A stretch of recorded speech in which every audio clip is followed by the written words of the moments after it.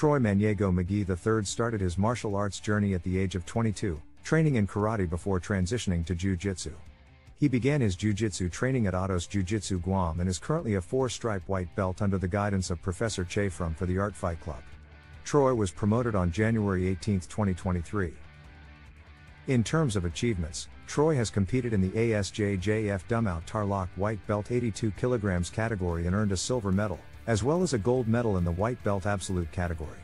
Apart from jiu-jitsu, Troy enjoys listening to music and podcasts, watching shows, learning, shopping, and staying fit. Troy's future plans in the martial arts world include competing at the highest level of the sport and sharing his love and knowledge of jiu-jitsu with children and fellow competitors.